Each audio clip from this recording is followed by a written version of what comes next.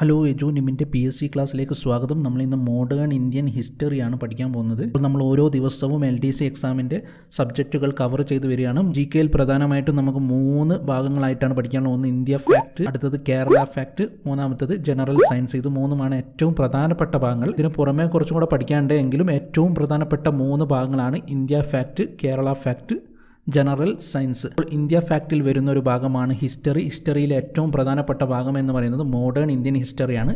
അതാണ് നമ്മൾ പഠിച്ചുകൊണ്ടിരിക്കുന്നത്. അപ്പോൾ നമ്മൾ യൂറോപ്യൻസിൻ്റെ വരവിനെ കുറിച്ചാണ് പഠിച്ചത്.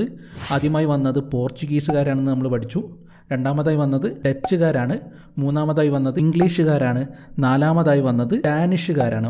ഡെൻമാർക്കുകാരാണ് അഥവാ ഡാനിഷുകാരാണ് നാലാമതായി വന്ന യൂറോപ്യൻസ്. ഇന്ന് നമ്മൾ ഡെൻമാർക്കുകാരെ കുറിച്ചാണ്, ഡാനിഷുകാരെ കുറിച്ചാണ് ആദ്യം പഠിക്കാൻ പോകുന്നത്. വളരെ കുറച്ച് മാത്രമേ ഡാനിഷുകാരെ കുറിച്ച് നമുക്ക് പഠിക്കാനുള്ളൂ. ഡെൻമാർക്ക് ഈസ്റ്റ് ഇന്ത്യ കമ്പനി രൂപീകരിച്ചത് 1616.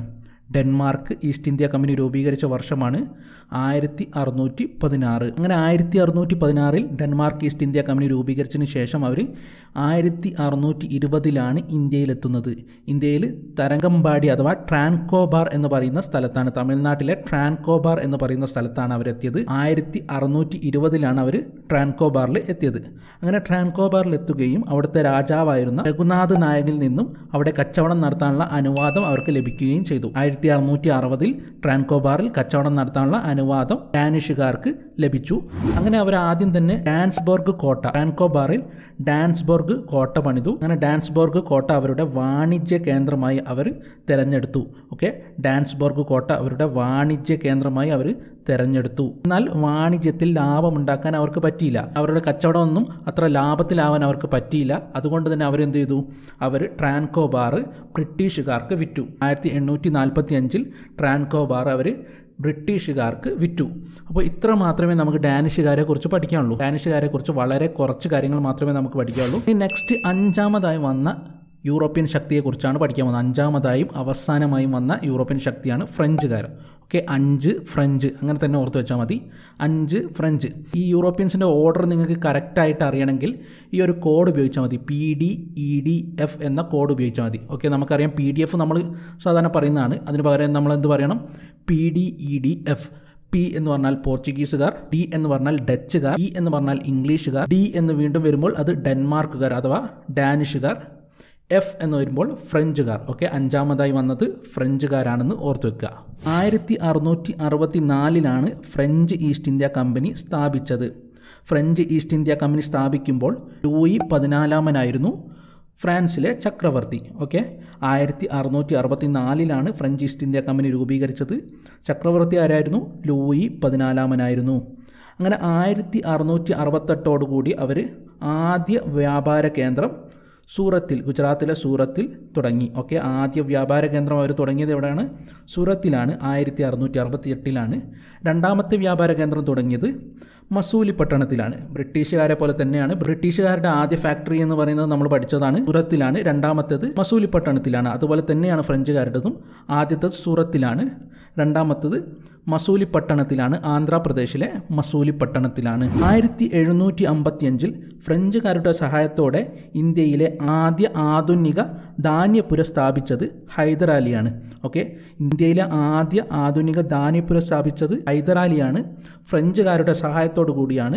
1755 ഇന്ത്യയിലെ പ്രധാന ഫ്രഞ്ച് ആസ്ഥാനം എന്ന് പറയുന്നത് പോണ്ടിച്ചേരിയാണ്, അല്ലേ? നമുക്കറിയാം പോണ്ടിച്ചേരിയാണ് ഇന്ത്യയിലെ പ്രധാന ഫ്രഞ്ച് ആസ്ഥാനം. പോണ്ടിച്ചേരി അഥവാ പുതുച്ചേരി എന്നറിയപ്പെടുന്നത്. പോണ്ടിച്ചേരിയുടെ ഭാഗമായിട്ടുള്ള കേരളത്തിലെ പ്രദേശമാണ് മാഹി എന്നറിയപ്പെടുന്നത്.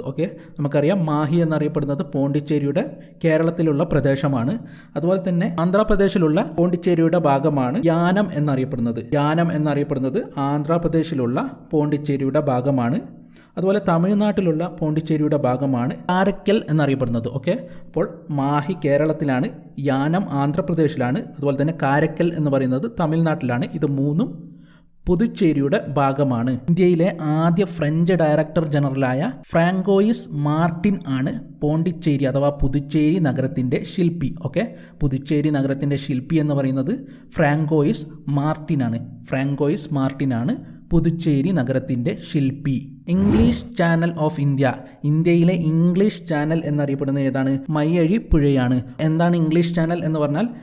യൂറോപ്പിൽ ഫ്രാൻസിനെയും ഇംഗ്ലണ്ടിനെയും വേർതിരിക്കുന്ന ചാനലാണ് ഇംഗ്ലീഷ് ചാനൽ. ഓക്കെ, അതുപോലെ തന്നെ ഫ്രഞ്ച് അധീന പ്രദേശമായിരുന്ന മാഹിയെ ബ്രിട്ടീഷ് അധീന പ്രദേശങ്ങളിൽ നിന്നും വേർതിരിക്കുന്നത് മയ്യഴി പുഴ ആയതുകൊണ്ടാണ് അതിനെ ഇംഗ്ലീഷ് ചാനൽ ഓഫ് ഇന്ത്യ എന്ന് അറിയപ്പെടുന്നത്. അതുപോലെ തന്നെ ഇംഗ്ലണ്ടിനെയും ഫ്രാൻസിനെയും വേർതിരിക്കുന്ന കടലിടുക്ക് ഏതാണെന്ന് ചോദിച്ചാൽ എന്ത് പറയും? ഡോവർ കടലിടുക്കാണ്. ഓക്കെ, ഡോവർ കടലിടുക്കാണ് ഇംഗ്ലണ്ടിനെയും ഫ്രാൻസിനെയും വേർതിരിക്കുന്ന കടലിടുക്ക്, ഡോവർ കടലിടുക്ക്. ഇനി അവസാനമായിട്ട് ഫ്രഞ്ചുകാർ ഇന്ത്യ വിട്ടത് 1954-ലാണ്. 1954-ലാണ് ഫ്രഞ്ചുകാർ ഇന്ത്യ വിട്ടു പോയത്. ഓക്കെ, അപ്പോൾ ഫ്രഞ്ചുകാരെ കുറിച്ച് നമ്മൾ പഠിച്ചു, അതുപോലെ തന്നെ ഡാനിഷുകാരെ കുറിച്ച് പഠിച്ചു. അപ്പോൾ യൂറോപ്യൻസിൻ്റെ വരവിനെ കുറിച്ചെല്ലാം നമ്മൾ പഠിച്ചു. ഇനി അവർ തമ്മിലുള്ള ചില യുദ്ധങ്ങളെക്കുറിച്ചാണ് നമ്മൾ നെക്സ്റ്റ് ക്ലാസ്സിൽ പഠിക്കാൻ പോകുന്നത്. അപ്പോൾ നെക്സ്റ്റ് ക്ലാസ് കാണാം. താങ്ക്